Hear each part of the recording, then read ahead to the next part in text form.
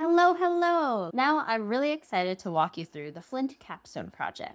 At Flint, we're all about learning by doing and demonstrating mastery through ways beyond a simple multiple choice quiz. So this capstone project gives you the opportunity to apply what you've learned and get something out of it.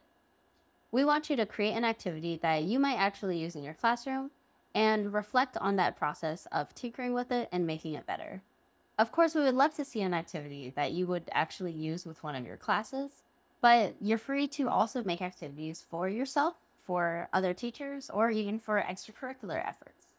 There are some support resources included in this lesson in case you need anything from our team, and for some of the stellar examples that come out of this project, they just might get a feature on our social media or on our website.